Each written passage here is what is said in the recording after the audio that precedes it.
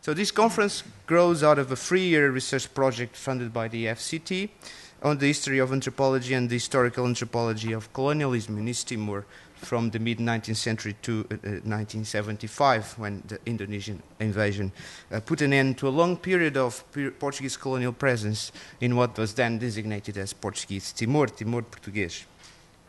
So this meeting marks a moment in a collective trajectory that has been shared by some of us in this room as a teamwork, a very rewarding teamwork involving Gonçalo Antunes, Cláudia Castelo, Vicente Paulino, Carmen Pissarra, Rita Poloni, Frederico Rosa, and myself. And also Sabina de Fonseca was not been a formal member of the team, but has been turned into a de facto team member for a number of issues. So, in fact, this conference is not so much of a synthetic closure. It's not a synthesis of the project. And I thought of, rather than bringing it to a closure in a manner of synthesis, I thought of making this a moment for sharing some research questions and research issues that we have, that more than pointing to what we have done in the past are pointing to what we'd like to explore in the future. In particular, it is as an occasion for discussing research directions that point to the significance of crossing historiography and ethnography, archival documents and field accounts, by taking as point of departure the Portuguese archival legacy of colonial anthropologies. And we invited colleagues who have, in a way, also confronting these type of issues. So during the last 4 decades, anthropology's colonial past has been scrutinized by many people. Early scholarship strongly criticized colonial anthropologists and anthropology, social, cultural, or biological, for having been hideously complicit with the violence of Western colonization. Without discounting colonial power, however, in recent years, new scholarship has been calling for a finer reappraisal of the complexities of anthropology and colonialism.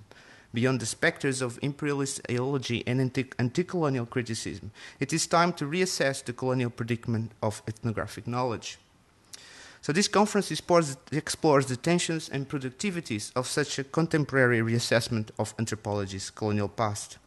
The rich history of anthropology in East Timor offers an appropriate laboratory for a wider reflection on the virtues and vices of the connections and equivocations, continuities and discontinuities between colonialism, post-colonialism, and ethnography, as well as between historical and ethnographic methodologies.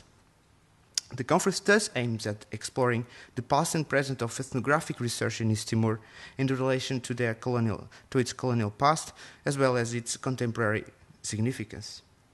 From the late 19th to the early 21st century, the ethnic, linguistic, and cultural diversity of East Timor attracted considerable anthropological interest. During the long period of Portuguese colonialism, from the 1500s to 1975, a rich variety of published and unpublished works of an ethnographic character was produced. However, ethnography in the Portuguese colonial period was not a Portuguese preserve only, of course.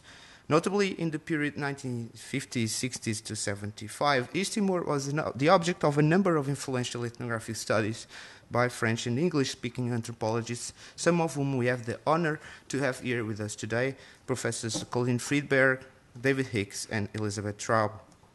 Between 1975 and 2000, Indonesian occupation hindered foreign ethnographic research in the territory.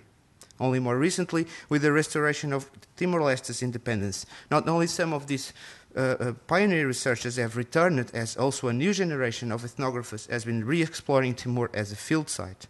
At the same time, the Portuguese historical archives are being re-examined. In Crossing Histories and Ethnographies, we hope to address how former colonial knowledge may shape current scholarly understandings, how old archival materials may reopen to new understandings, how visible or occluded colonial events may reactivate present realities. In so doing, it is my hope that we will be helping the formation of a post-colonial moment for the history and anthropology of Timor-Leste today. So after these words of introduction, I would like to introduce you our keynote speaker, Professor Elizabeth Traube.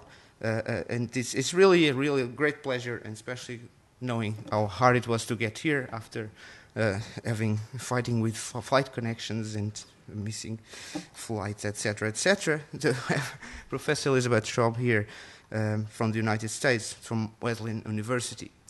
Professor Traube received first a BA in folklore and mythology, and then she took a PhD in anthropology from Harvard University in 1977.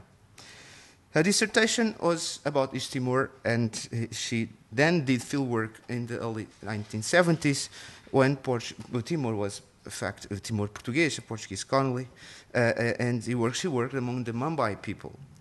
Cosmology and Social Life, Ritual Exchange Among the Mambai of East Timor, published by the University of Chicago Press in 1986, was the monograph that resulted from her intensive years of fieldwork in Timor. The book explores in detail the myths, ritual practices, and worldviews belonging to Mambai sacred lineages, and it offers an innovative engagement with the themes of exchange and cosmology through an analysis of the ritual and mythic integrations of the Portuguese colonizers as outsider rulers, returning younger brothers. The book has since become a landmark and a source for continuing inspiration for East Timor scholars, and I think also beyond the field of East Timor studies. And I speak for myself particularly, who have been greatly inspired by Elizabeth Traube's work. And I think actually it would be difficult to think, we would think very differently about Timor's colonial history were it not for this work. So over the decades when research on Timor was precluded due to the Indonesian presence, Professor Traube became involved in cultural and media studies, quite a turn, of course. Her book, Dreaming Identities, Class, Gender and Generation, analyzed a number of Hollywood movies released during the Reagan era as a contradictory terrain where new possibilities and identities mingled with calls for a return to a represented past. She continues to have an interest in television studies, but after 2000, Professor Traube returned to East Timor and resumed her fieldwork research, if I may say. She went back to the same interior town where she had lived in 73, 74, and has since been actively involved again in the study of East Timor.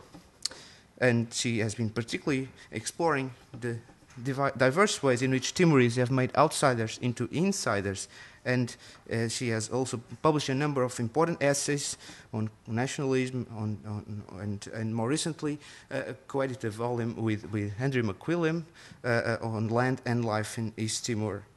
So Professor Traube's talk today is titled Outside In, Timorese Expectations of Returning Outsiders. So it's on the theme of return that we welcome Professor Traube, and thank you.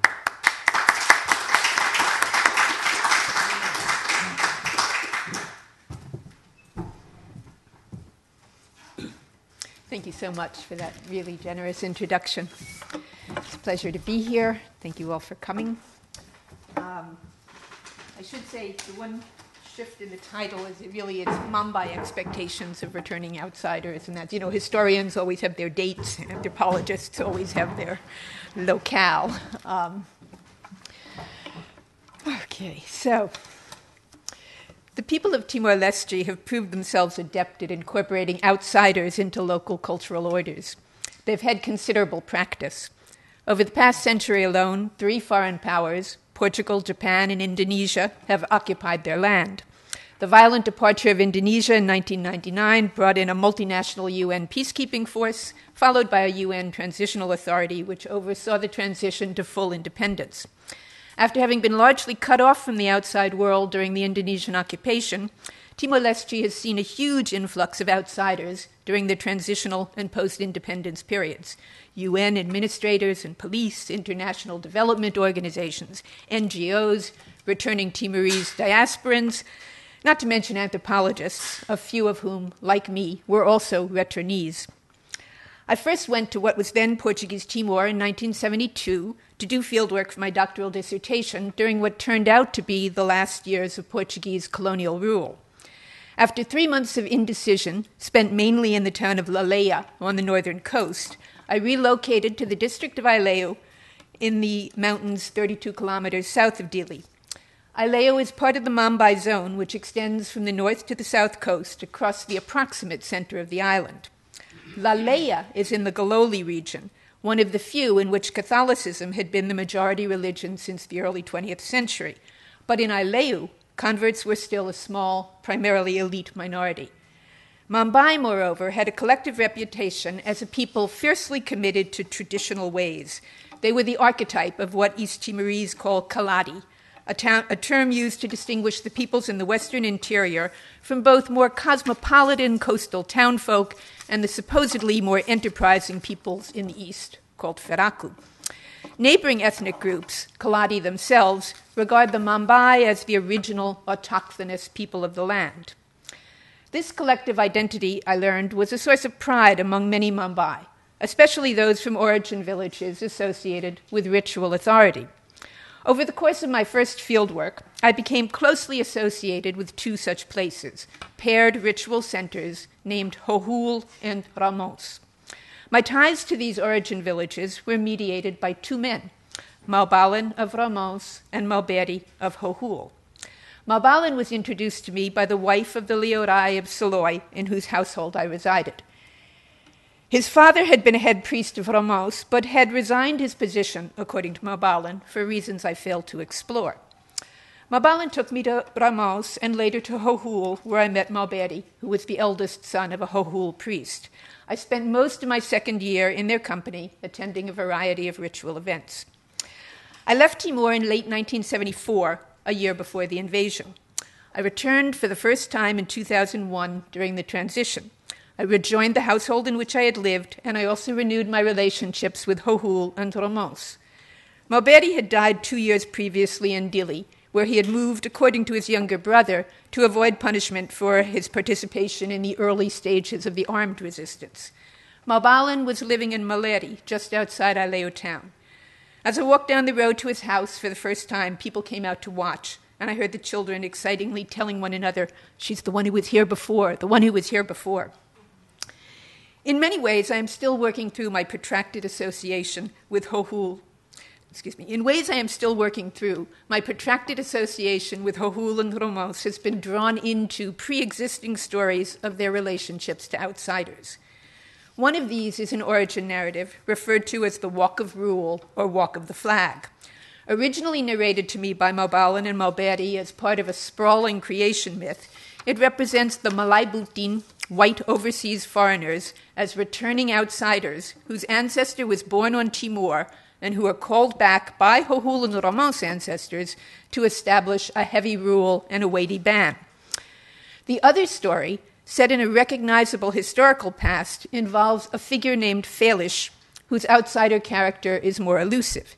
He is, all tellers insisted, black, like us, not a Malay, yet nonetheless a foreign stranger, who comes to Aileu with the first missionaries. When hostile chiefs drive the missionaries away, he remains behind in Hohul, where he arouses enmity. Sentenced to death for witchcraft, he survives a series of attempted executions and disappears. I have written about these traditions separately, but in this paper I consider them together as parallel responses to foreign intervention that incorporate outsiders into the indigenous world. I will situate the traditions in relationship to overlapping initiatives undertaken by the colonizers during the late 19th century, the extension of Portuguese colonial authority, and a renewed effort at evangelization. Representing foreign intruders as returning ancestors is the most literally incorporative strategy, and it is not limited to Timor. In a study of Andean responses to Spanish colonialism, Peter Goes calls it a worldwide indigenous strategy that articulates a politics of connection, of recognition, solidarity, and reconciliation. The colonized, Goes argues, used pre-existing cultural resources to recast the colonial relationship as an intercultural alliance, a pact of reciprocity. They treat invaders as ancestors in attempts to make them responsible and to subject them to indigenous social claims. Such a strategy can justify defiance as well as submission, since it holds outsider rulers up to standards they rarely meet. The role of the colonized in the making of colonialism remains controversial, especially where they seem to collaborate in legitimizing colonial rule. Certain caveats are in order. Firstly, my knowledge of the Mambai mythological traditions is based on ethnographic rather than archival sources, and I cannot say precisely when the myth emerged. A distinctive feature of Portuguese colonialism on Timor was the long lag between colonial presence and colonial control, and various ideas about the foreigners must have circulated over the interval. Portuguese involvement with Mambai people certainly increased after 1769, when the embattled Portuguese moved their capital from Lifau to Dili, which was then part of the Mambai zone. Aileu chiefs participated as loyal allies in the late 19th century military pacification campaigns. A construction of the foreigners as ancestors could have mediated the collaboration, or it could have been developed subsequently to justify it. The question of authorship is also complex. Obesekere, in his polemical critique of Salins, has argued that it was the Europeans rather than the Hawaiians who initially deified Captain Cook, and he largely discounts the importance of pre-existing cultural categories in shaping indigenous responses to foreign invaders. Without entering into the particular debate over Cook, I do appreciate Salins' insistence on the role of the colonized in colonial history, and I think the tendency of Timorese peoples to cast outside influences in indigenous cultural terms has been well documented. Such constructions are never rigidly determined, nor are they independent of the colonizers' practices, as we will see. The Portuguese actively attempted to conform to what they took to be the indigenous ideas of sovereignty. But what most disturbs Obesekere is his assumption that any ideology that legitimizes colonial rulers would necessarily devalue the indigenous peoples, and this seems to me misplaced. In incorporating foreigners as ancestors, indigenous people dignify rather than demean their own position. As Gonçalo Lamana puts it, they use cultural frames to produce respectable selves, opening up a space in which the non-Western subject is coherent by being different and equal. Whereas Obesekere sees European colonialism intervening in native beliefs, Obesekere sees European colonizers intervening in native beliefs to glorify themselves. But Ranajit Guha argues that the British actually made little attempt to win ideological support from the majority of the colonized population in India. Controlled by coercive mechanisms, subalterns, in his view, experience colonial rule as dominance without hegemony, and their local cultural forms retain autonomy from elite culture, both colonial and national. Inasmuch as subalterns nurture grievances rooted in experiences of exploitation, they have a predisposition to rebel and can be mobilized by nationalist elites. But subaltern participation, Guha emphasizes, is motivated by an autonomous politics of the people, which leaves its imprint on nationalist movements. While I sympathize with his last proposition, I believe that subaltern responses to colonial rule are often more ambivalent than Guha supposes. In this paper, I approach colonialism as an intercultural production in which both colonizers and indigenous people engage in a socially located politics of incorporation. Rather than posing an obstacle to nationalist sentiment, I will suggest, ideological legitimation of Portuguese colonialism could help to nurture it, in part by providing an external measure for judging Indonesian rule. In this next section, I'm going to talk a little bit about these two narrative traditions. At one level, representing foreigners as ancestors is a corollary of a cosmogonic tradition in which all things are interrelated. Mambai cosmogony is of this type. Origin narratives represent animate and inanimate beings alike as descended from the primal couple, Father Heaven and Mother Earth, whose union on Tatmailau centers the world. Timor and Malaya, speakers say in ritual chants and formal greetings, we too have one mother, we too have one father. Such formulaic assertions of kinship are common in ordinary speech as well, although the origin narratives that elucidate them are viewed as specialized knowledge. Many cosmogonies deal with the question of unity and division by recounting the separations that make human life possible. Mambai cosmogony assigns the function of creating divisions to Father Heaven. He imposes a ban of silence on the non-human world, which makes it possible for human beings to appropriate their kin. We eat our elder brothers, as Mambai liked to say. Heaven also differentiates his human sons, who include 3 brothers. The two eldest brothers draw black water and remain black, while the youngest, who draws white water, bathes white and washes clean. The eldest brother receives knowledge of blacksmithing and goes off into the west. The middle brother receives luck and fortune in the form of sacred ornaments and other articles of ritual dress, which he seizes from Father Heaven. He and his descendants found houses in Romos and Hohul. The youngest lays hold of all the regalia of political office, including the flag, and he disappears across the water and the sea. On Timor, in the absence of tokens of rule, people neither tremble nor fear, and anarchy prevails. To end it, the eldest brother, or in some variants his descendants, use their mystical powers to transport themselves over the seas to Portugal, where the Malaya kin present them with regalia of office, staffs, drums, and a flag named Raimundo, literally land of the outside world, from whence it came. With these tokens, which inspire fear and trembling, he establishes his domain, an association of origin groups that recognize the supremacy of Hohul and Romos. Tellers emphasize that through the quest overseas, their ancestors came to hold political power as well as ritual authority, founding the domain. But at some point in the past, the ancestors grew weary and sat down to watch over rock and tree. They surrendered the rule embodied in the flag and other regalia, thus delegating power over human affairs to indigenous newcomers. The newcomers become the rulers of the kingdom of Aileun, which is named for a twisted tree located in their origin village, which has also given its name to the larger administrative district, Aileu. So when I say Aileun with an N, I'm referring to this one kingdom within the administrative district of Aileu. Later, this is still in the myth, the Malay themselves return and take up their place in Dili as the supreme holders of justice. The indigenous political rulers of Aileun in this model go down to the sea to report to the Malay and go back up to the interior to report to the old lords of rock and tree.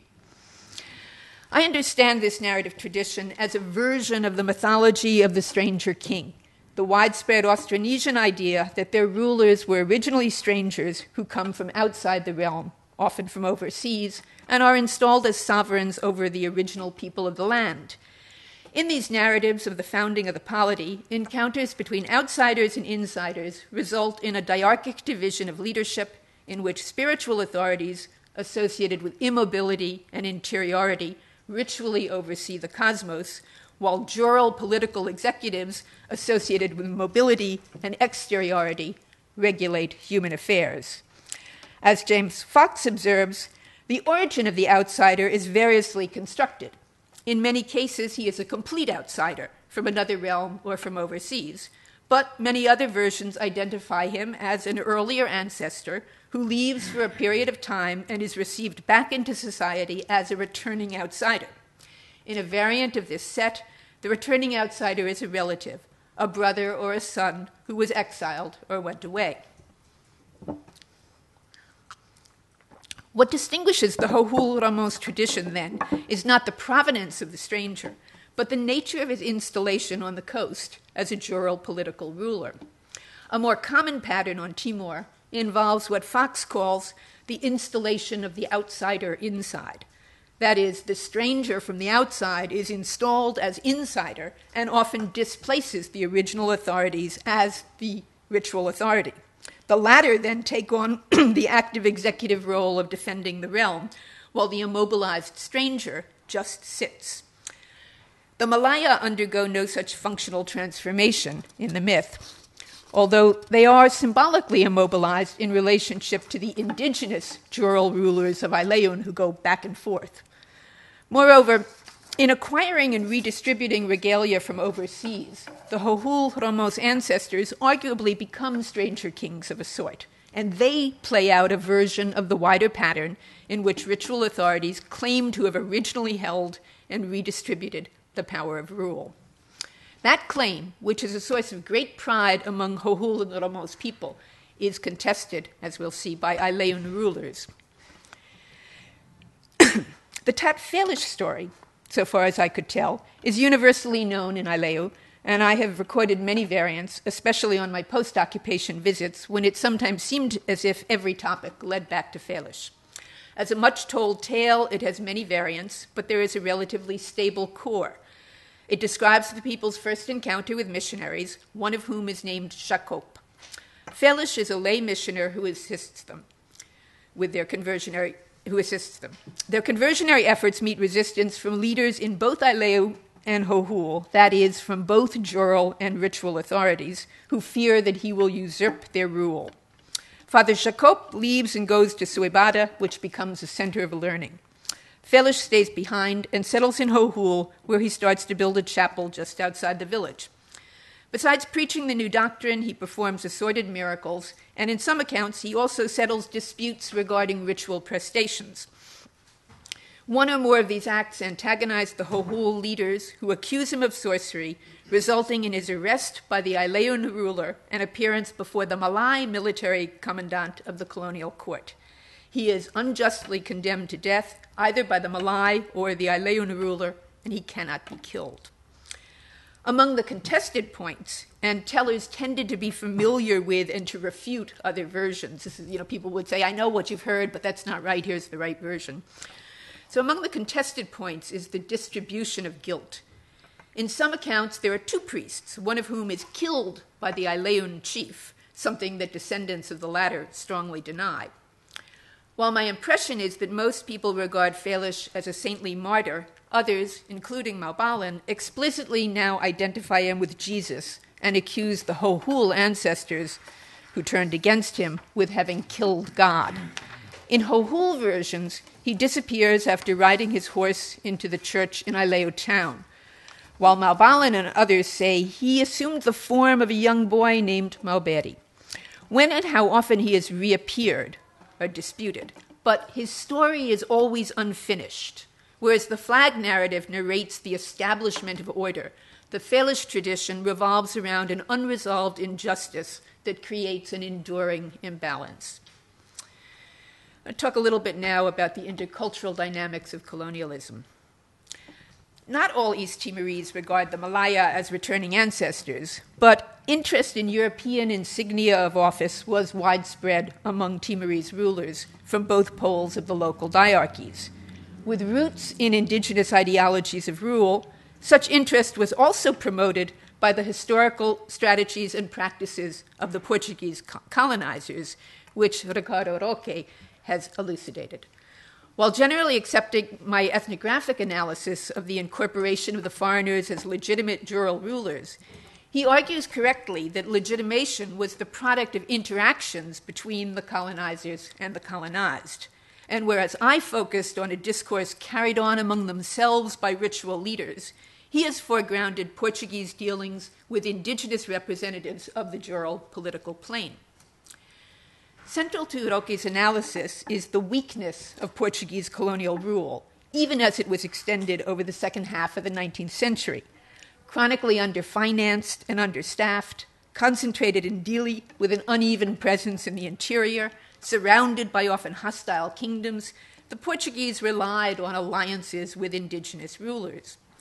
The peculiar strength of such weak forms of rule, Roque argues, depends upon the colonizer's capacity to incorporate elements of the colonized other. Inasmuch as the colonized simultaneously pursue their own interests by incorporating elements of the colonizer's system, Roque characterizes the dynamic as mutual parasitism. The executive figures of the indigenous diarchic polities better fit European conceptions of rule than did symbolically immobile sacral authorities, and the Portuguese dealt primarily with the former. They distributed military patents ranked from colonel to lieutenant, and insignia of rule, notably staffs, military drums, and flags, in return for loyalty to the crown. The recipients agreed to amass and send to Dili an annual tribute in kind, the finta, and to serve the government by providing workers in peacetime and by raising troops in wartime to assist in punitive expeditions against rebellious rulers. In receiving the foreign titles and regalia, these local rulers acquired new authority within their own realms. The possibility of leveraging an alliance with the Portuguese to defeat a rival chief was not insignificant, but arguably as important as material support was the cosmological legitimacy that foreign regalia traditionally bestowed upon military force.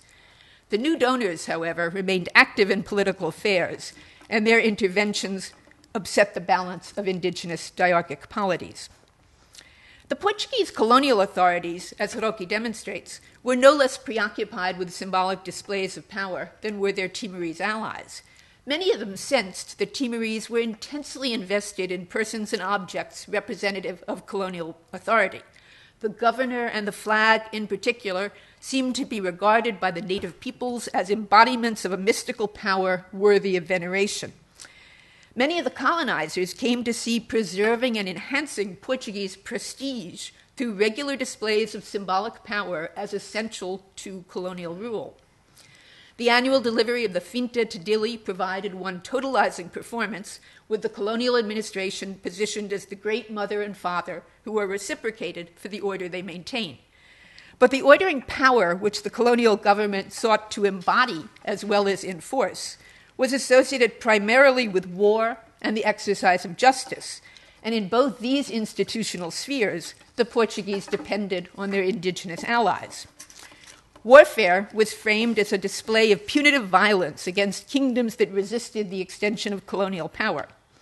Waged by the Portuguese and their loyal allies, military campaigns were critical performances and tests of colonial power, which was enhanced by victory and diminished by defeat. In indigenous conceptions, moreover, the power of combatants is indexed by the degree of symbolic heat generated through forms of ritual violence such as headhunting.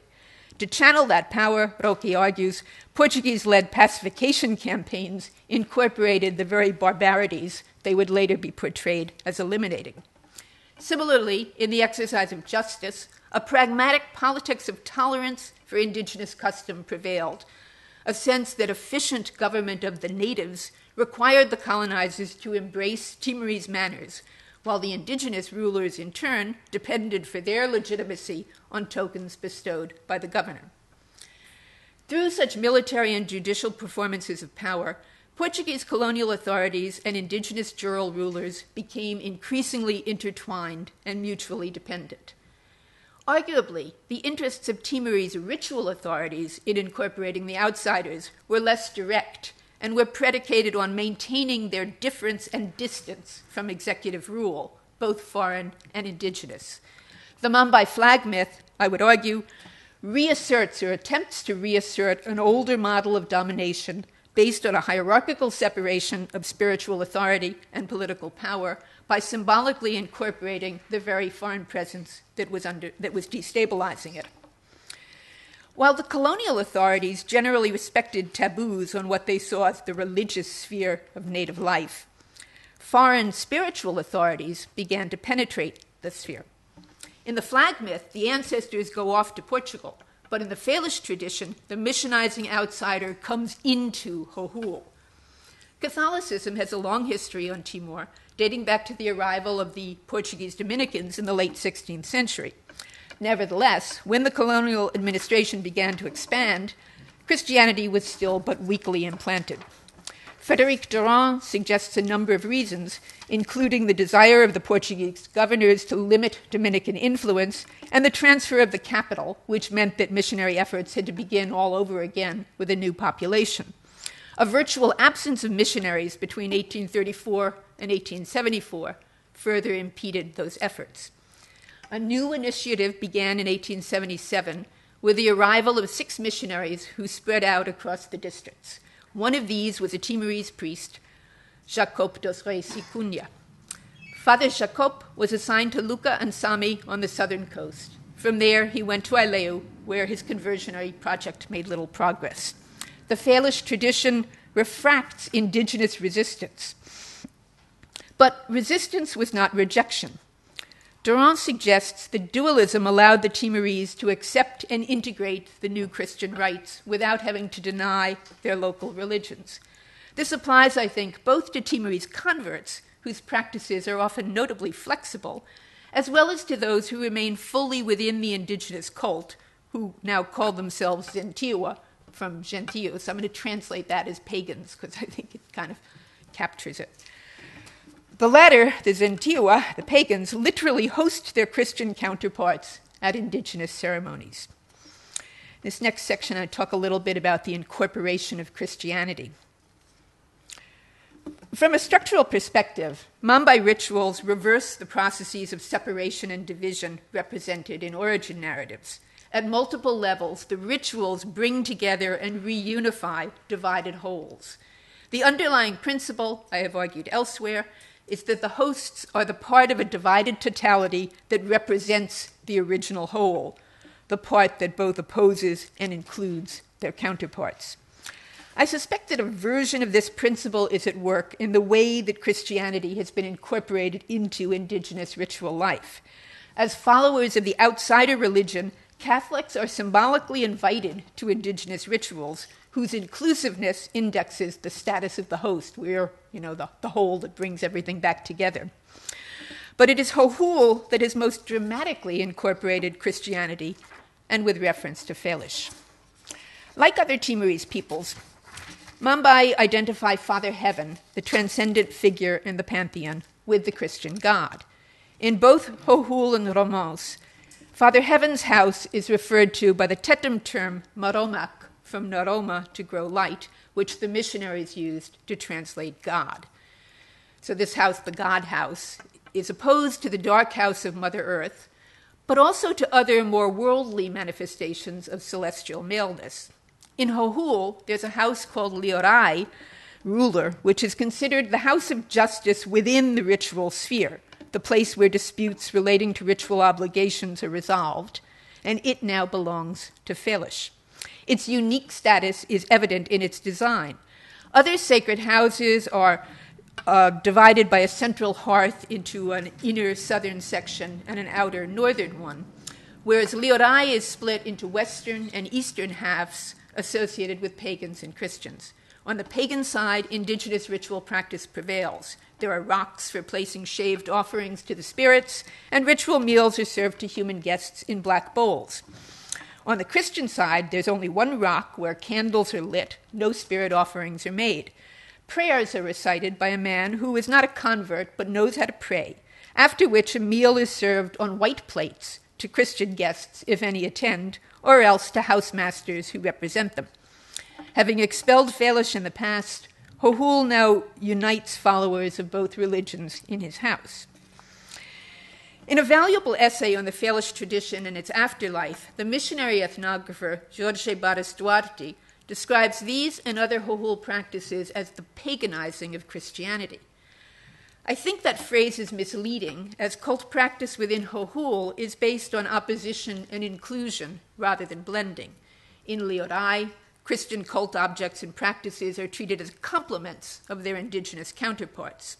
Similarly, when Mambai refer to particular stages of the annual cycle of agricultural rituals as Timorese Christmas or Timorese Easter, they are not referencing attempts to imitate the Christian festivals, as Duarte implies, but rather noting perceived parallels between two coexisting ritual systems, each of which addresses phenomena of life and death in its own way. Most jarring to me was Duarte's account of one Maria Isabel, whom he describes as a native of La Leia and former student of the Canossian nuns. Much like Felish, she set up residence in Hohul, where she halted the paganizing of Christianity by means of her apostolic work.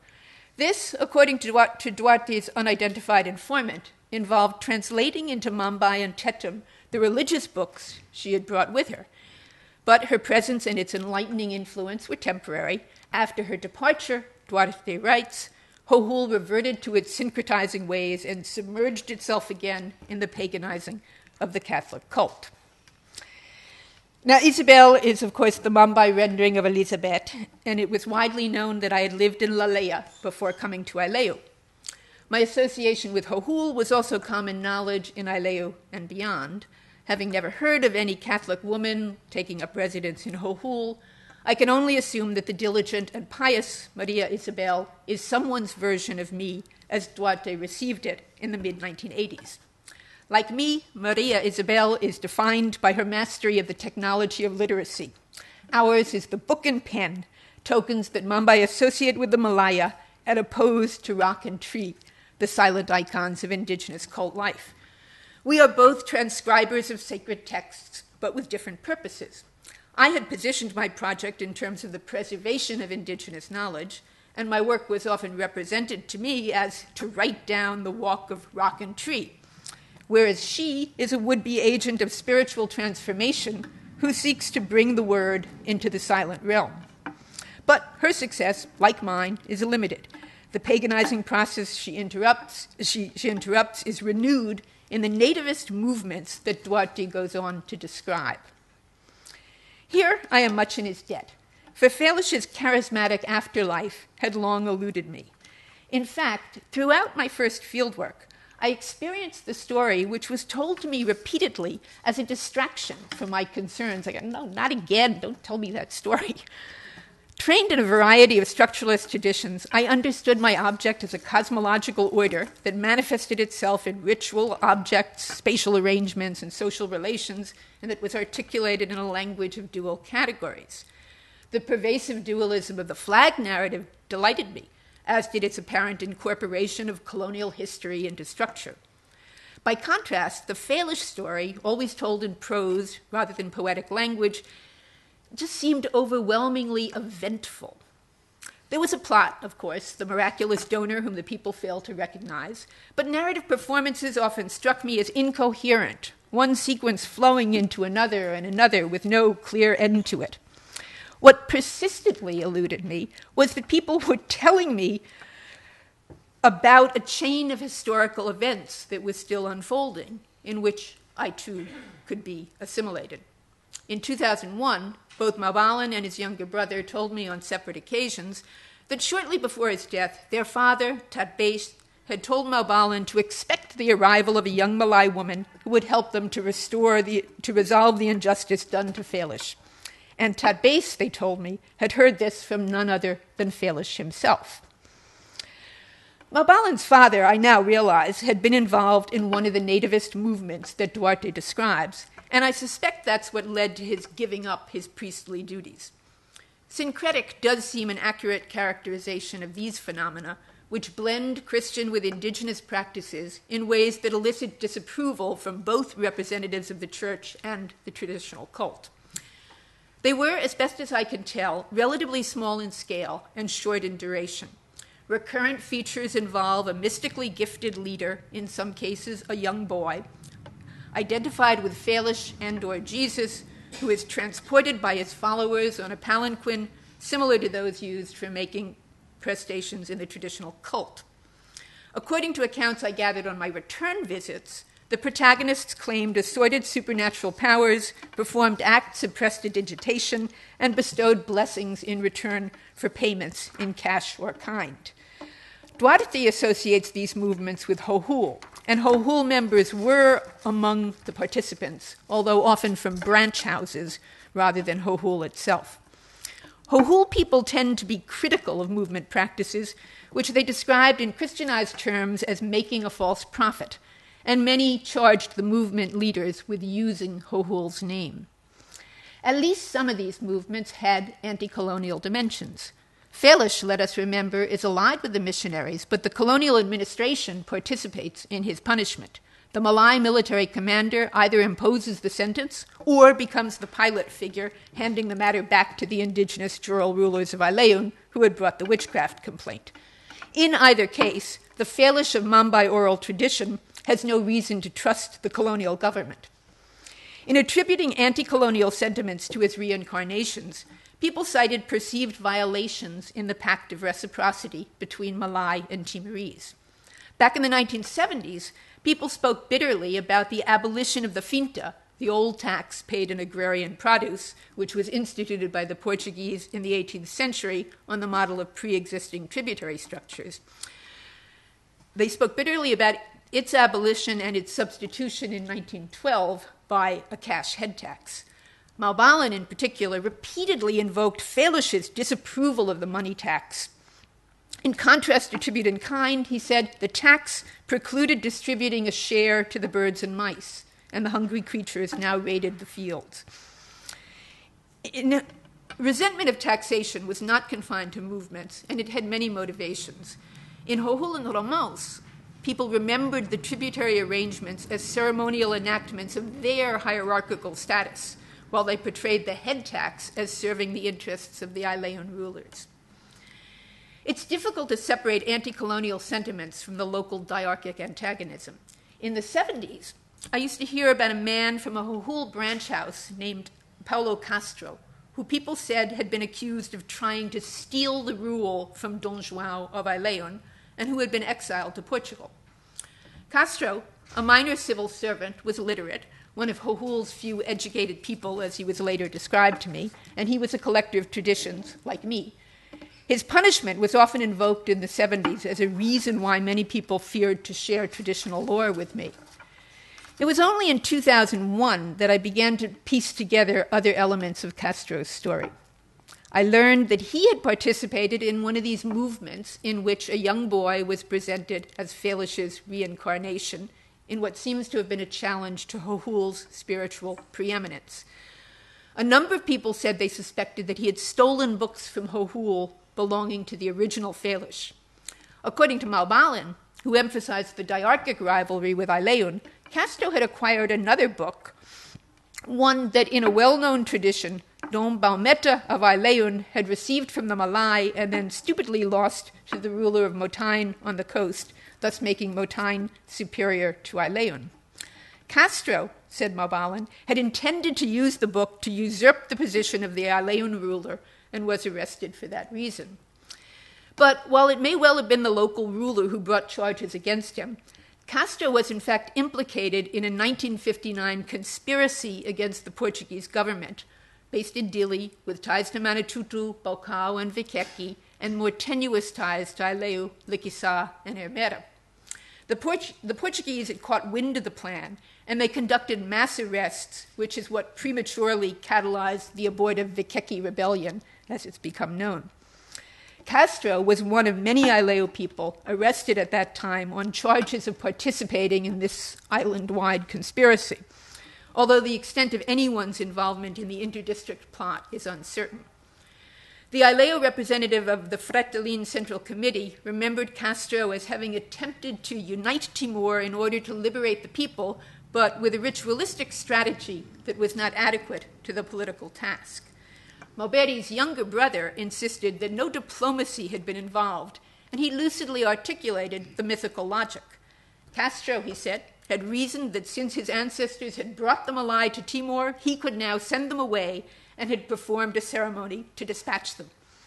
Several members of Hohul were also arrested and were briefly exiled to Turiscai, including Lake Mau, who was the head priest of Hohul when I first visited in 1973. Small wonder that Hohul priests would repeatedly proclaim their respect for their Malay kin. Declarations of common ancestry were, among other things, a way of denying any subversive sentiments. There were all these events that were lurking behind this formulaic order. I'm going to talk just a little bit in concluding about the occupation. As it turned out, the Malaya announced their own departure.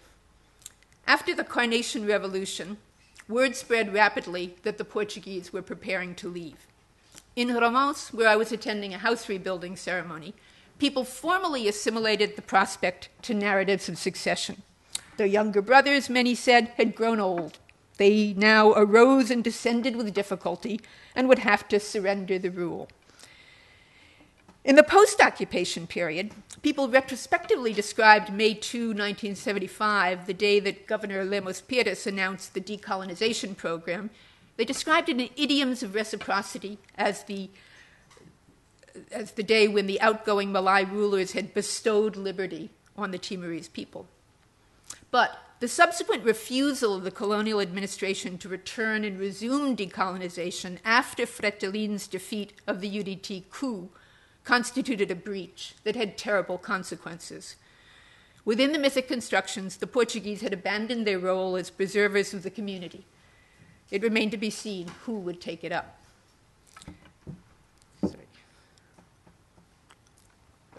Ironically, even before the invasion, there was a sense among Mambai that Indonesia was insufficiently foreign to substitute for the outgoing Portuguese rulers, and support for Apadete was virtually nil in Aileu. The massive scale and destructive force of the invasion subsequently nullified any Indonesian claims which they tried to make to come in as order-bringing stranger kings. Nevertheless, even people who represented themselves as pro-Fretilin at the time when they surrendered to the occupiers in 1979, they also told me that had they been well treated, they could have come to accept Indonesian rule in time. I used to hear that a lot. You know, if they just hadn't killed us all the time, could have lived with it. What precluded accommodation was the regime's unrelenting hostility and violence towards the population. I'm not sure at what point Mambai began representing Ausa, the eldest brother, back in that myth, the one who goes off into the west, who becomes the blacksmith. I'm not sure when they began representing him as the ancestor of the Indonesians, but in 2001 it was a widely used and wonderfully expressive trope. In Mambai symbolic schemes, a returning elder brother ruler represents a categorical reversal, and to many people, the representation conveyed the combination of material power and moral inferiority that they attributed to the Indonesian state. In contrast to the Portuguese, as Mambai had constructed them, the Indonesians embodied force without any cosmological legitimacy, sheer outside power. Many Timorese, Mambai included, portray the occupiers as a corruptive influence. It was understood that life under the occupation required duplicity, but people who visibly benefited from dealings with the Indonesians were morally suspect, and local political leaders who flourished could be and were accused of selling the people. Ritual leaders could find themselves in a delicate situation. On the one hand, volunteer forces regularly consulted them to tap the spirit lords of the land, and many people told me that the alliance with the spirit world had helped the resistance to endure and triumph. On the other hand, Indonesian government officials also attempted to use indigenous ritual authorities for political ends, and they seem to have displayed a disturbing interest in Hohul and Romance in particular. When Hohul rebuilt the God House, Father Heaven's house, in the 1990s, the Bupati attended a key performance in which a water buffalo goes up into the house for sacrifice. I saw some pictures, and there was the Bupati there watching the whole thing. When I first returned in 2001, I received numerous accounts of how, in the charged period prior to the referendum, the Aileun ruler, who was pro-autonomy, had ordered the Ramos priests to invite the Bupati to the origin village, where the priests dressed him up in indigenous cloths and performed what was described as a ceremony of brotherhood in support of autonomy. Most people expressed the opinion that the priests had acted under compulsion, and they held the Aileun ruler at fault. But the story was also widely cited as an index of how the old ones had become improperly involved in politics under Indonesian rule, how that separation between power and authority had been blurred. Durand argues that a gap opened up over the occupation, which was filled by the Catholic Church. As traditional political and ritual leaders alike were increasingly compromised, the Church, he suggests, came to combine the diarchic functions, taking on the active power of defending the people while also representing immobile authority turned towards the interior. I find this suggestion very persuasive, if slightly overstated. Traditional ritual leaders are still highly respected, in Aileu at least, but few people felt that they could play a unifying role in the wake of the independence struggle. By contrast, the Church had taken on the inclusive position. The dramatic increase in conversions under Indonesian rule was motivated by much more than practical interest. It also indexed a heightened sense of membership in the moral community of the Church. There was a widespread sentiment that it was the clergy who had stood both with and for the people during the occupation, who had come down among them, shared in their suffering, and tried to protect them.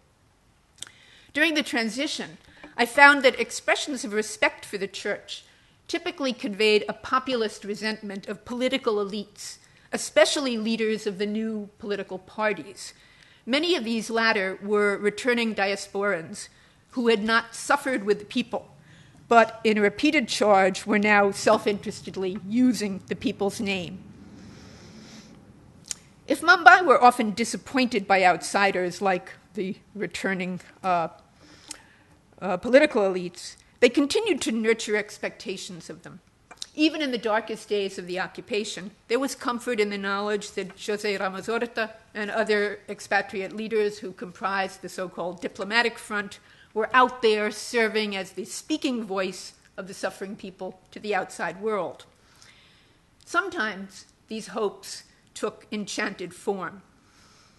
Followers of Félix may have tried to drive out the Portuguese, but the same logic could be deployed in reverse to channel and bring in the powers of the outside.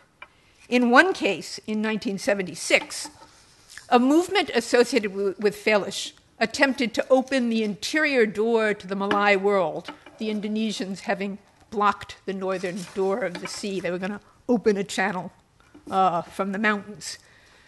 Malbalan was part of this movement, which I've written about elsewhere, and so, in a sense, was I.